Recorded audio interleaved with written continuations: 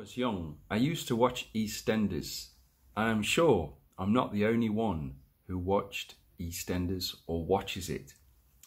But one thing about EastEnders is you're always waiting for something to go wrong. And it's because you've seen in the past there's been so many things gone wrong. Even when something good happens to someone, it's not long before it all ends in tears. And so whenever something's happening in EastEnders, as soon as it's happening, you're thinking, oh, but when? When will it go wrong? When will it all go wrong? When will it be a disaster? In our reading today, Paul talks about the future and the way that we should approach the future, how we should think about the future, and indeed how we should think about the past. And sometimes, because we have, had a different experience in the past, maybe a negative experience, something bad happened to us or something difficult happened, we can project. I mean project, like PowerPoint projectors. We can project that negative experience of the past onto the future so that we look towards the future in a negative way because of bad, traumatic things that have happened to us in the past. Sometimes people can not be helpful in this. And I'm sure Paul could relate to this. He wasn't quickly and readily trusted by the Christians. This is understandable. Paul had been going round arresting Christians, putting them in prison for being Christians. And so when Paul had his conversion, when light fell from heaven and Paul suddenly believed in Jesus and started talking about Jesus, the Christians around him weren't too sure if this guy was really what he said he was, or if he was still secretly planning to arrest them.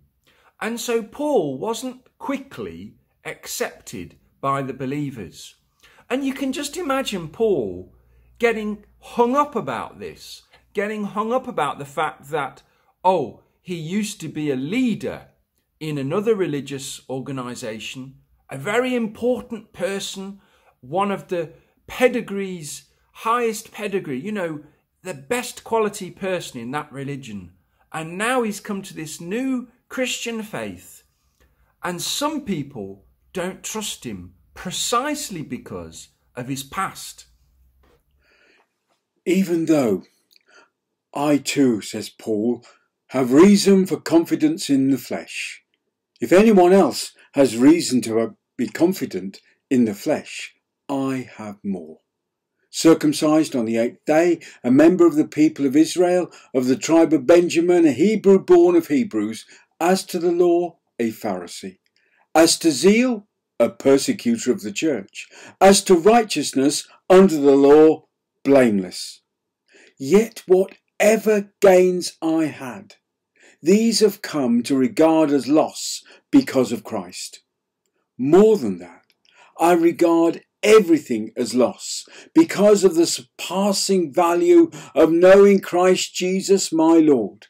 For his sake I have suffered the loss of all things, and I regard them as rubbish, in order that I may gain Christ and be found in him, not having a righteousness of my own that comes from the law, but one that comes through faith in Christ, the righteousness from God based on faith. I want to know Christ and the power of his resurrection and the sharing of his sufferings by becoming like him in death, if somehow I may attain resurrection from the dead. Not that I've already obtained this or I've already reached the goal, but I press on to make it my own, because Christ Jesus has made me his own. Beloved, I do not consider that I've made it my own, but this one thing I do, forgetting what lies behind and straining forward to what lies ahead. I press on towards the goal for the prize of the heavenly call of God in Christ Jesus. Paul says, I don't look back. I don't look back. I consider the past something not to be dwelt on, not to be thought about all the time, but I look forward. I look forward towards what God is going to do in my life and in the lives of others. Paul has a positive, hopeful approach to the future. Why? Well, EastEnders wasn't invented then, and so you wouldn't despair about every future event. But no, Paul has a positive outlook on life because he believes that the God who rules the universe is going to do what God thinks is right and important. So Paul, trusting that God is good and that God is in control, goes towards the future with hope. And he runs with hope, forgetting what is past, towards the goal, becoming more like Jesus. Do you allow negative or tragic experiences from the past ensnare you? Do you look towards the future with hope? Or do you have a bad, negative idea of the future? Oh, nothing ever good happens to me. Do you have these catchphrases going off where you kind of find yourself like a broken record saying things to yourself like, oh, this will go wrong. Oh, it always goes wrong for me. Do you find yourself saying these kind of phrases to yourself? Stop it.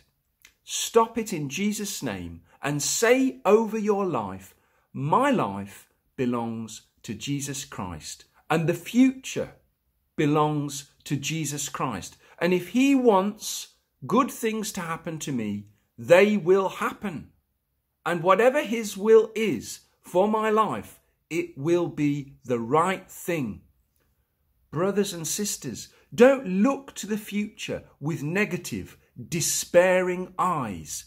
Look to the future with hope, trusting in the God who is the creator of all things and the sustainer of all your life.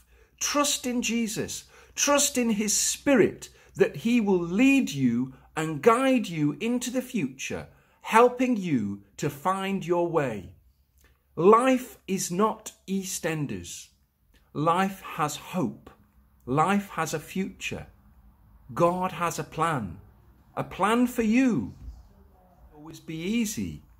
It won't always be simple. It won't always be easy, but God will help you. And even in times of suffering, there will be God with you. God Emmanuel helping you and leading you through. This Lent, really focus on the future, on living, pressing on towards the future goals that you have had laid on your heart by God.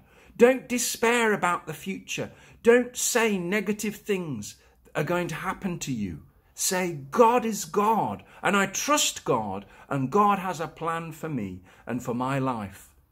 Brothers and sisters, look forward in hope, because Jesus is God, and his Spirit lives in you. Amen.